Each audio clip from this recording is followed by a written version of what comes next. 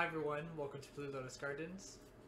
If you're new here, welcome. My name is Blue Phoenix. I make fun planting videos from my found knowledge and then share with you a fun plant vlog of what I do behind the scenes of my home-based plant shop, Blue Lotus Gardens. If that's something that you're interested in and you like, I recommend subscribing and helping us grow, liking the video, and then commenting down below, giving me a nice little comment, and I'll get back to you as soon as possible. Today's Plant Care Tuesday video, I am going to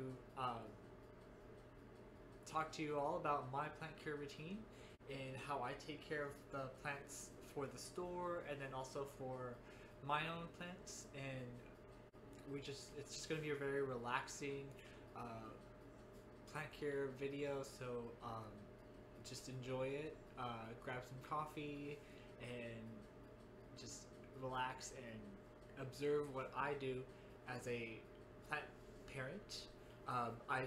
This is all from my found knowledge, so this is like what I've gained and then just like observed. And so I think observing others' plant care routines are great because it also helps us grow.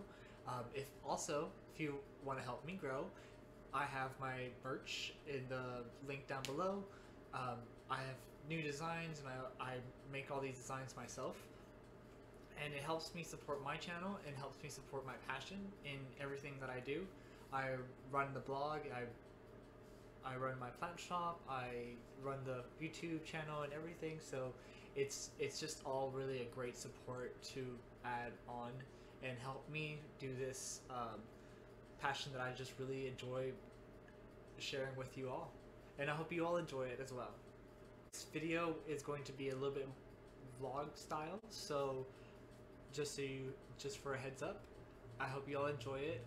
I've been really just relaxing and enjoying all the new plants that I've received and also the new plants from the store and all the amazing people that have I've met and have come by and just supported in every single kind of way. Y'all are all awesome. Thank you. Okay, on to the video. Alright, welcome everybody. So first thing I do when I walk into my plant studio, as you see here, is I turn on the lights for my grow tent, my awesome new grow tent that I have. I have this nice little clicker, so I have everything set up to it so where I just automatically turn it on and everything will turn on from there. I keep the fan running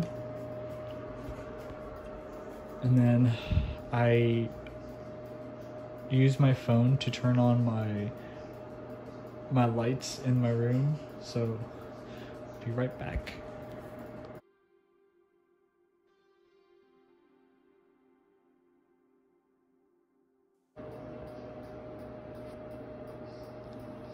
So I just set them to be automatic, so now they'll turn on at a certain time and then they'll turn off at a certain time. But this is the color that they receive in here for that time being, for like 2 hours.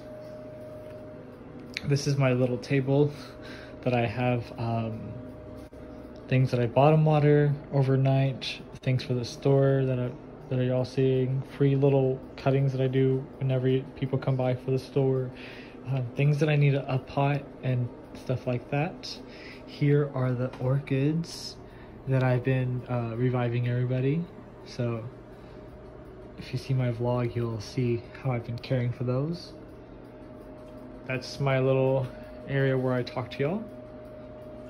Here is my section. I make sure that my humidifier, if one of them, or here's my humidifier. So these are the ones that I use right now when I need to have like extra humidity. I make sure to take off the equipment from the room, but it'll raise up the humidity up to like 90%, and I'll keep it there for like an hour, and then I just open the room and clear it out. So, but right now it's not, they don't really need it right now, and it's just like a once a week or maybe once a month kind of situation I'm trying to do at the moment.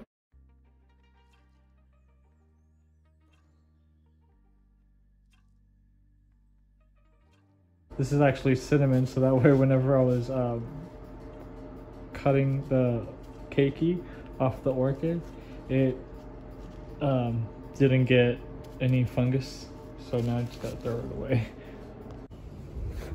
So I'm currently thinking if I should repot my elephant ear over here.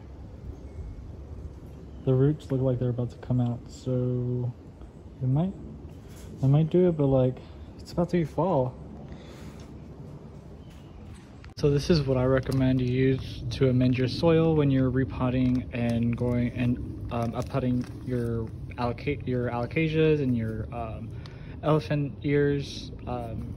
They're going to, if you're going to move it inside and all that stuff, this helps retain the moisture and water, so that way you don't have to like water less. I like to be very easy going with my plant care, so this is what I use. You just need to add 2 cups, and that's about it. So I finished potting up the elephant ear, and I just want to show y'all.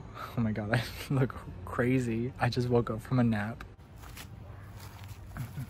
Okay, so let's talk about biochar. Biochar has really helped me out for my watering issue. I have a watering issue.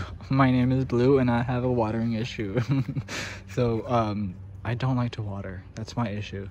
So the biochar has helped me with getting like on a schedule with watering, my own personal schedule, and then this way like it retains as much moisture and water into it, so that way you know, that I don't feel as bad for not watering as much. And then it's easier for me to notice when it is time for it to water, because it doesn't really get even really heavy. It's just really light. So just so y'all know.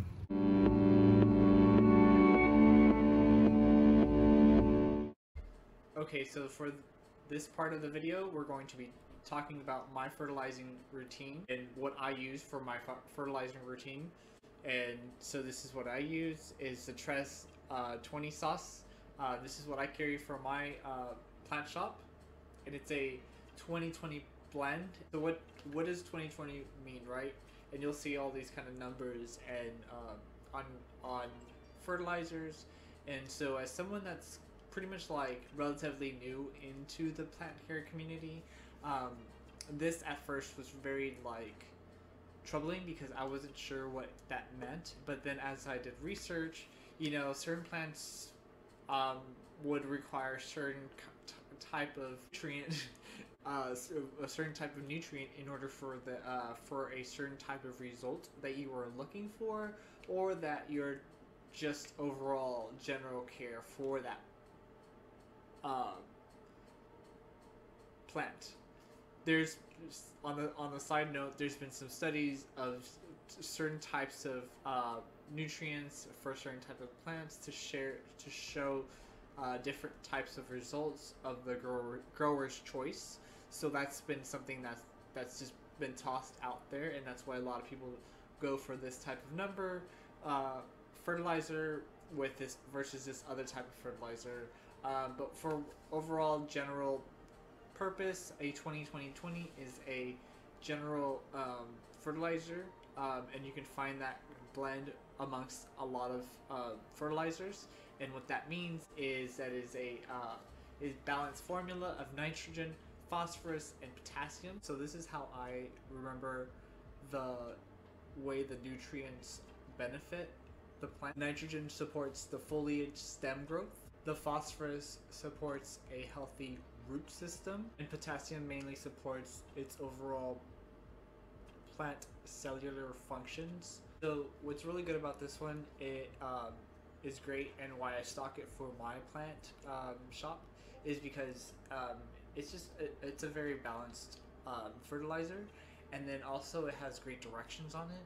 So it tells you like if this is like you're new into fertilizing, it'll tell you like to not fertilize more than 2 weeks between March and September, so that way you know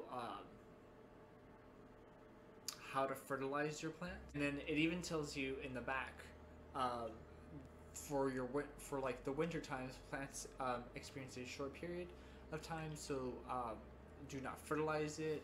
It even tells you directions on how to mix your fertilizer. So you would want to mix 1 tablespoon of the fertilizer with 1 liter of water.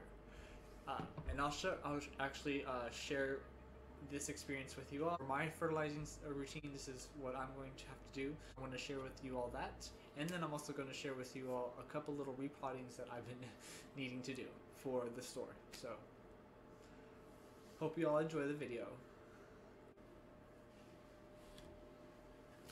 So I'm going to go ahead and pour a little bit of the fertilizer into my watering can. This is my watering can that I found in a thrift store that I thought was really cool.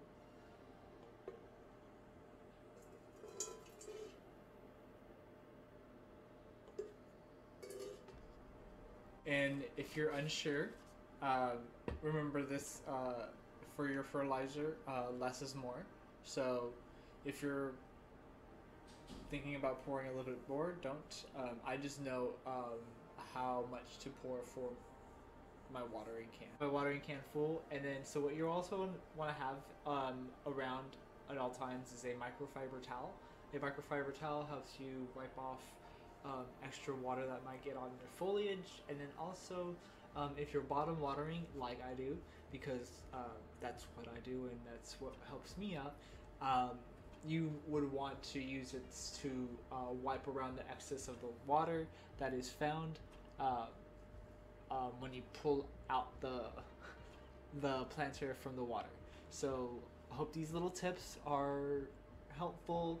This is just my little plant care routine, and I just really wanted to share it with you all, and I hope you all enjoy it.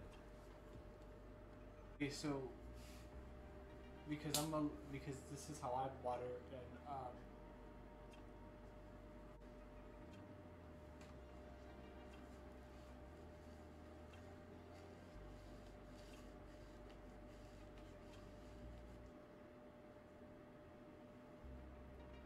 this is my little courtesy eye. A couple of y'all have bought a couple of the propagations from this one, so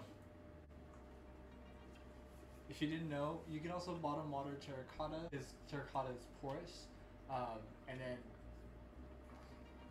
just keep it all moist. So I think this is the second, for my own fertilizing schedule, this is either like the second or the second to last time that I am going to fertilize my begonia griffin over here.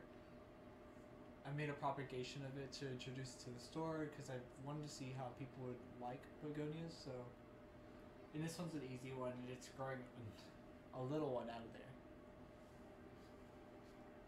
My tip when you're watering begonias is to get a watering can with an elongated spout, so that way it doesn't damage the foliage. As we all know, begonias have fancy foliage, and it gets a little, and it'll rot away if it gets a lot of moisture caught up onto it. So I'll just lightly water the top of it and let that soak in. And as you see here, I just am letting it all get watered in this container, so that way, because not everything needs to be fertilized. Like my alocasias, you don't want to fertilize those. I think it'll just throw them off. They'll just put off a lot of new growth, and then they'll just end up going dormant really sooner. So that's just from what I've noticed. It could be different for everybody else, but that's for me. Next, I'm going to water these Monstera Setobicanas, like fast growing, and these are for actually my Patreon members.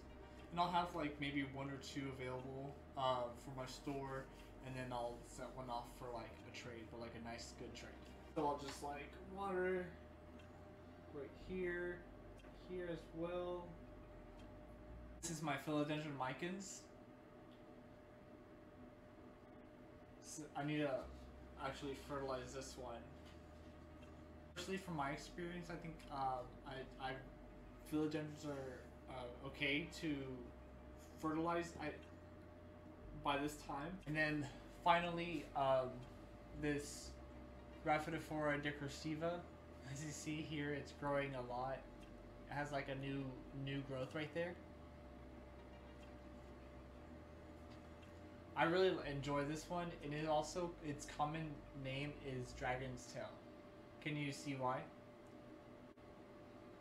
Ain't that adorable?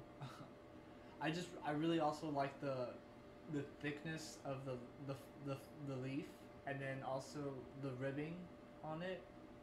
It makes it look interesting. It also kind of looks like it's like fanned out.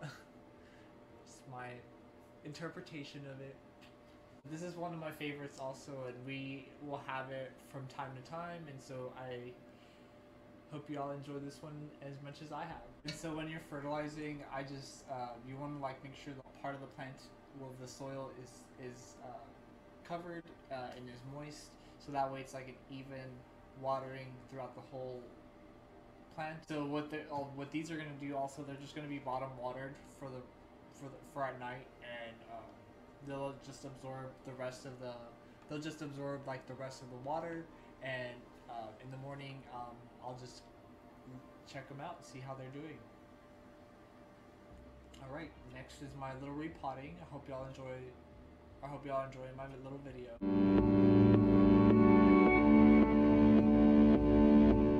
I had to get my little gloves on. I hope the audio did not change on me, because sometimes I have issues when I change up in the room that the audio will just like switch up and stuff. But so yeah. Can y'all see my awesome hoodie? The one, the only, the great.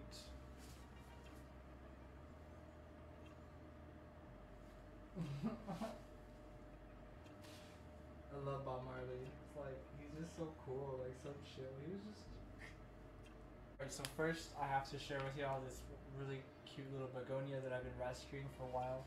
As you see, it's not gonna grow as much because it's in peat moss, and so it's doing this repotting is necessary because during the winter months it's not going to benefit a lot, and it's probably going to just like die off because it doesn't have any nutrients and it's just absorbing from the peat moss. That's from my observations. I could be wrong, but I don't know. I started off with Rex begonias, and like, I mean, they're all just doing really well now. But again, just my observation.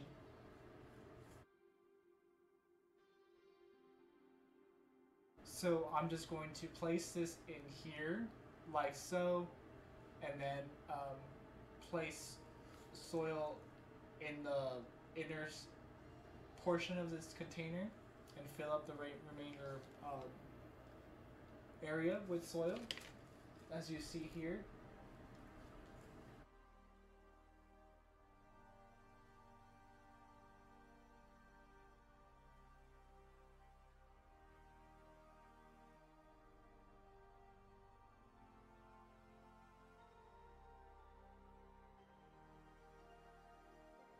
So when you're repotting your Rex begonia, you want to make sure that you're not like covering the rhizome with soil. That's a good way to ensure the plant to die. The way it works, the rhizome will branch out new growth from it, so that way the begonia will have new foliage from there. And like I have recommended in the past, to bottom water it after you repot it, so that way you ensure that it actually gets a full thorough watering, and do not fertilize it. It would just cause it to go wild.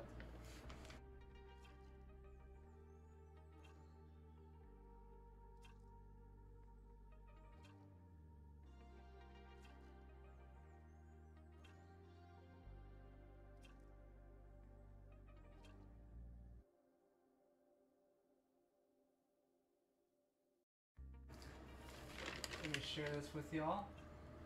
And as you see right there, in that little part, it has that new growth. So, and the rhizome is pretty clean. And if you need to, you can always use a fluffy brush to rub off rhizome. Make sure your fluffy brush is clean before using it.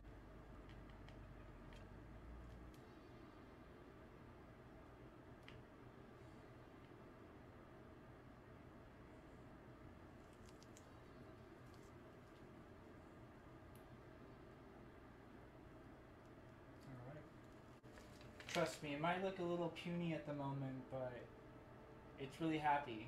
Next, I have some really fun ones for the store. This Hoya Chelsea has new growth in it.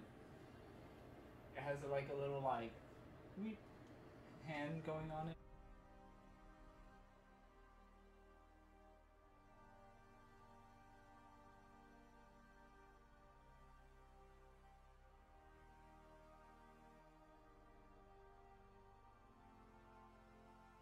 A little awkward hand motion that I have to do to hold it.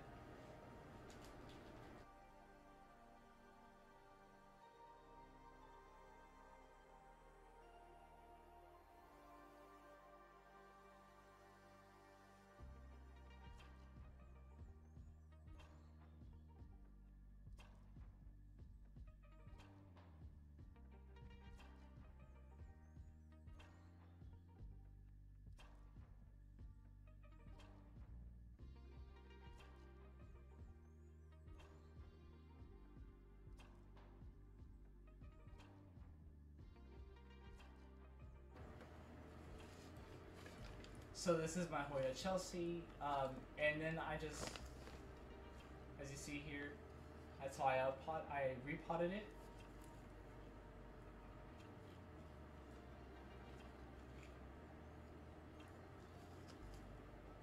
And then I'll just let this one grow into its container, and then when it's ready to be whenever it's ready to be sold, I'll just sell it for when it's like actually like grown into the container itself.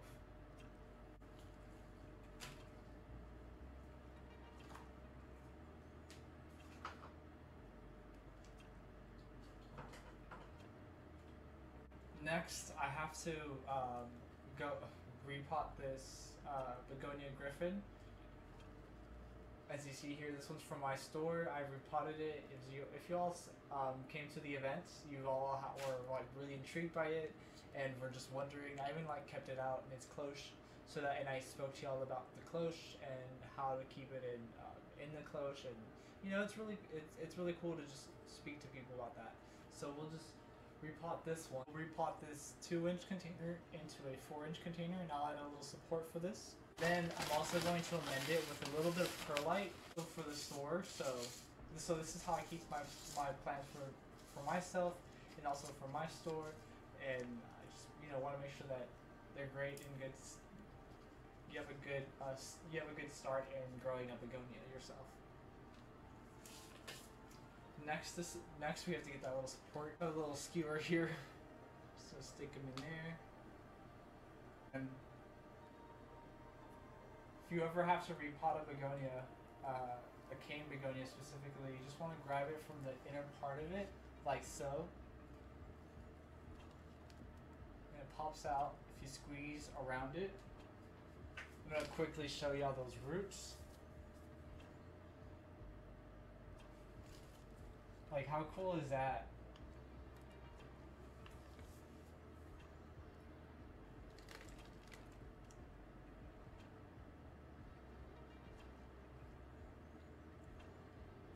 What's really cool is like I grew this like myself, and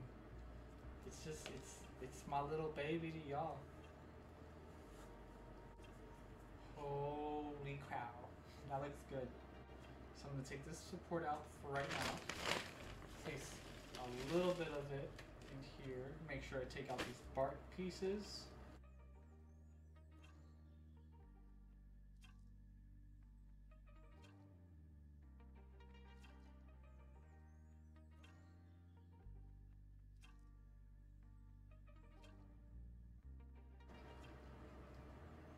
So I also, a little tip, when you're repotting some organic pieces like bark, if you want to make sure to take those off from the top soil layer, it'll cause a little bit of rot to the stem of the plant because it retains all the moisture.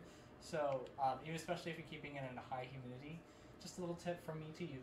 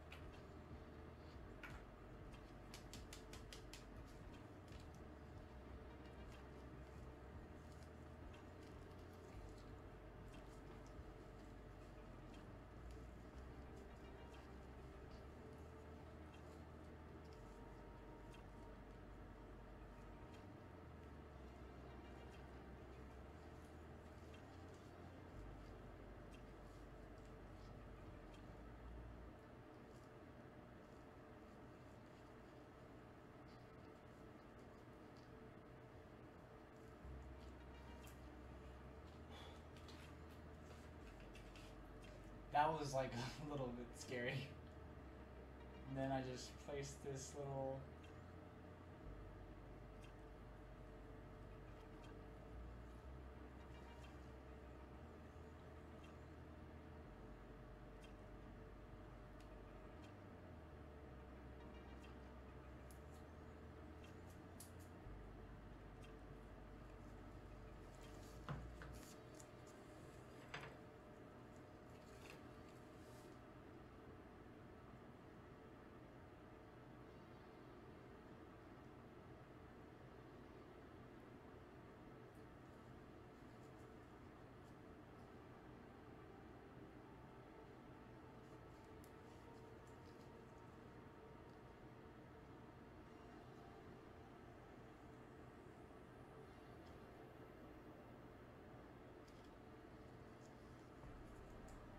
Okay, that was a little bit harder than expected.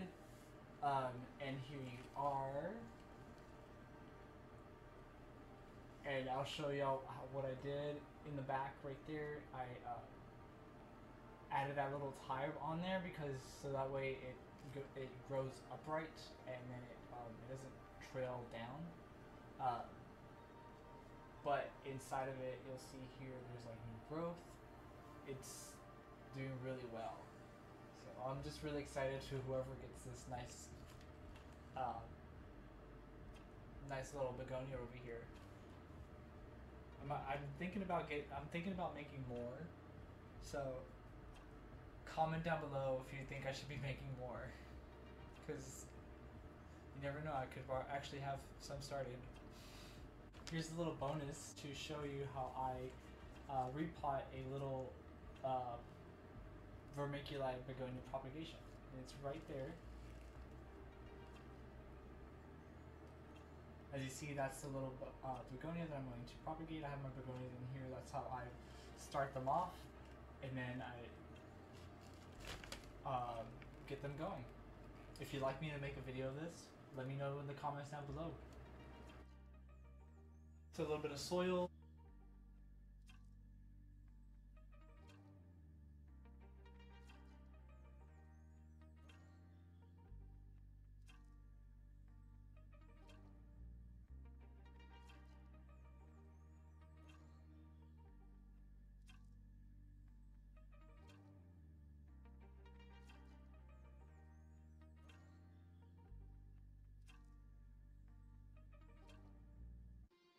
So I push inwards like this on the container so that way I'm not messing with the roots, and it kind of forms its own little system to pop out.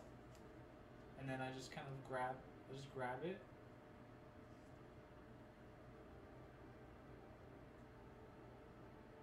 There's like the remaining foliage, so we just put that to the side.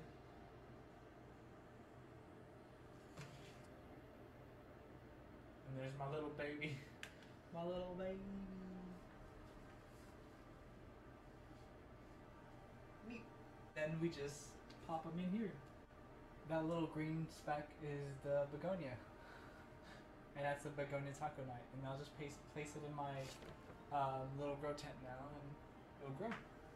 As always, thank you all so much for watching my videos. I hope you enjoyed watching my plant care routine. And I hope that helps you out with your plant care routine with all the tips that I shared with you all. They're not secrets, they're just my little tips, and that's from my found knowledge that I like to share with you all. There's been a larger amount of people that are now into houseplants, and I think it's great that we all share our experience, our knowledge, our plants, and everything else with us all, and creating just a really cool community amongst each other's.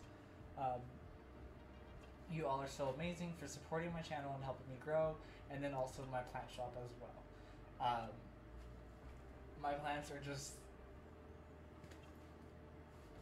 I love that everybody's super enjoying them all and super supportive of me and my passion and helping me grow. Can't wait to share with you all some more. Till next time, bye everyone.